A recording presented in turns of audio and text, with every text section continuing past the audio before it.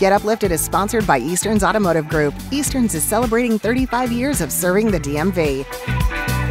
6:23 on a Friday morning, and it's time to get uplifted. And there is no greater dream for a young sports fan than to meet one of their idols. And for one Nationals fan, it was a dream come true this week. The Nats were in New York for a series with the Yankees, and a young Nats fan wanted to trade his alien chain. It's similar to the one the Nationals shortstop CJ Abrams already owns, for a baseball bat.